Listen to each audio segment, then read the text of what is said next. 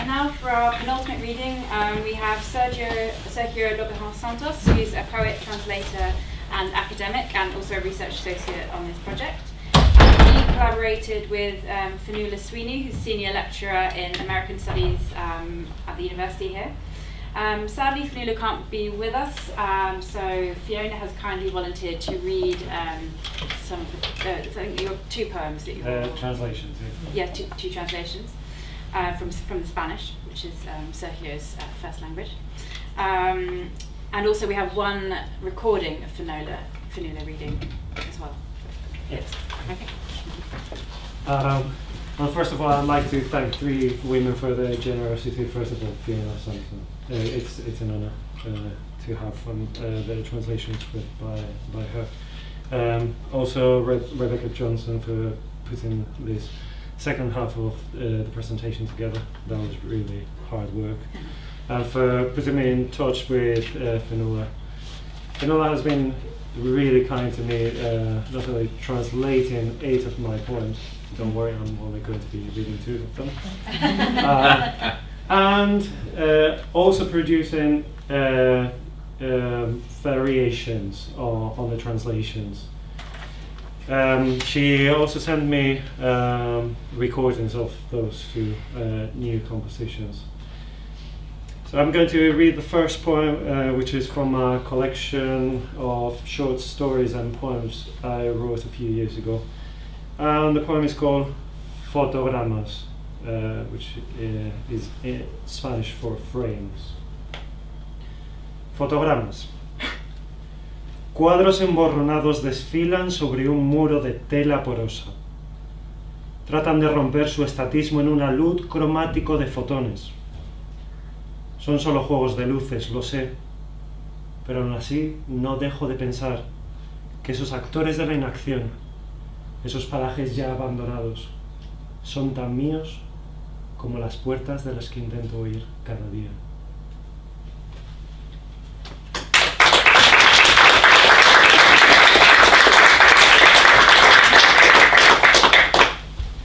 Frames. Blurred pictures parade on a wall of porous fabric. Static ceremony in a chromatic avalanche of photons.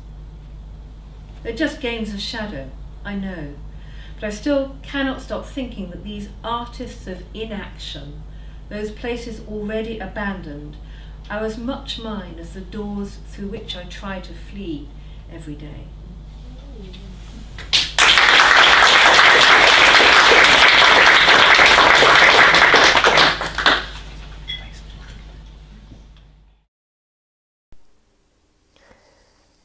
Framed.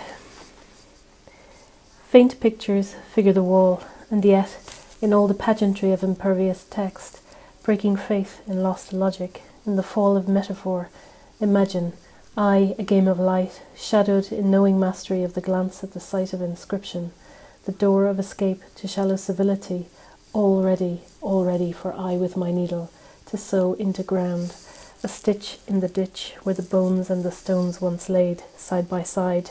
For so much depends, doesn't it, now that you have wandered, on the greyness of stones, the certainty of lapse, the slight weight of memory, only a gram or 2 or 3, enough at least to frame an ending that is mine, provisionally, to forego the absolute of your singularity, Effendi, a turco for all I know, a dog, further west than even suspicion would allow, chromatically curtailed in the crook of an eye, the turn of a tongue.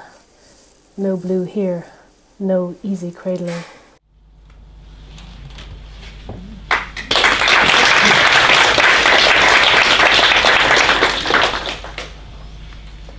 The second poem is entitled Grutas Oceánicas.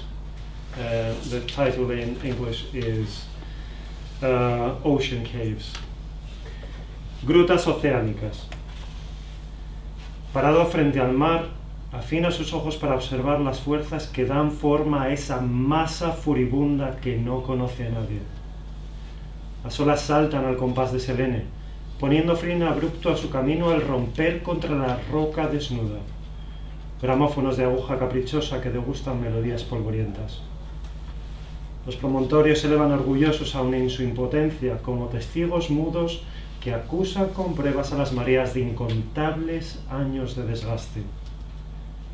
Pesqueros abandonados reclaman un puerto en el que poder soltar su cargamento de reproches y suspiros sin razón ni dueño, de agravios que ya nadie recuerda si acaso serían suyos. En la orilla, un canto rodado se separa con violencia de una sombra diminuta, deslizándose por la superficie mientras busca un lugar en el que recuperar su momento de inercia, como si ignorase que el único camino posible conduce a la fosa abisal, última parada a la desidia. El océano no conoce a nadie, jamás hará distinciones entre visitas primerizas, viejos amigos que en su fidelidad siempre terminan regresando a su cadencia sincopada, entre quienes están de paso, pero jamás volverán.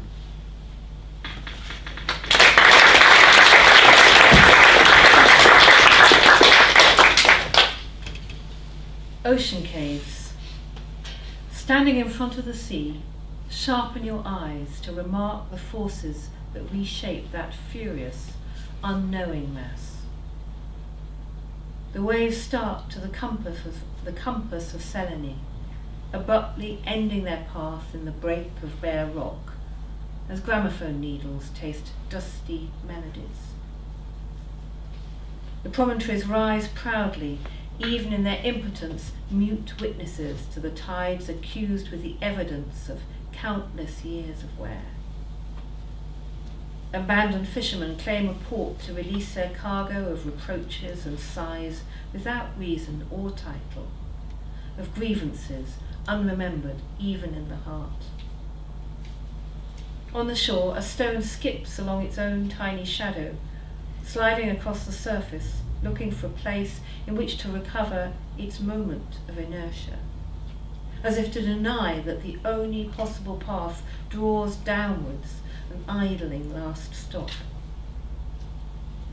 The ocean knows no one, makes no distinctions between first visits and old friends who, in their fidelity, always end up coming back to its syncopated cadence, between those passing through, never to return.